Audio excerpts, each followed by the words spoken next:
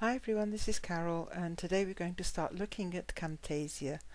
And first of all, we're going to have just one little session on screencasting with Camtasia because I usually use fraps, and that's what we recommend. You get a higher frame rate, but some of you might want to try screencasting with Camtasia, and it's perfectly possible. All you have to do is press this record the screen.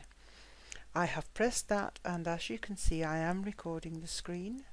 If I bring the menu up, you can see I've been recording now for 1 minute 8 seconds. You have to look at these tools here. You have to look at what you want to do with your cursor.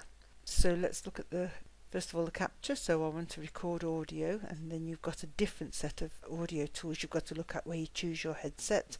I'll show you a picture of that because I can't show that while I'm recording.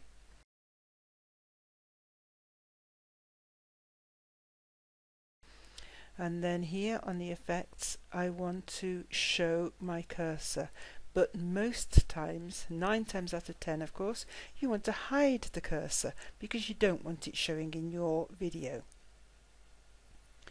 So I can start recording. I can record part of a scene, and then I can just press the pause button, which will be underneath the black area mostly, off the scene. And then as soon as I'm ready to record the next bit, I just repress that pause button and it'll carry on. When I've finally finished and I say stop, it will show me the whole video that I've made and ask me if I want to save it and edit it, or if I want to delete it. So if I want to save it, I just save it, and then it'll be put into a folder. You can check it if you want to. You don't have to check it if you don't want to. It is a good idea to check 1 or 2 of them to make sure you are getting all of the sounds and everything right.